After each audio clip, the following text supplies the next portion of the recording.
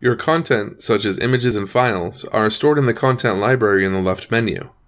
Here you can access your images, uploaded files like PDFs, and see your client's business info and profile.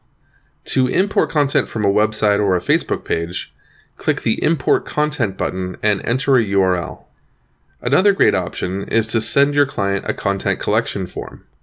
Click the Collect from Client button to see your collection form URL.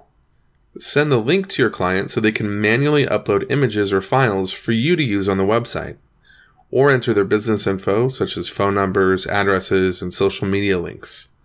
Whatever your clients submit will be stored in the content library and can be easily accessed while you're building their website.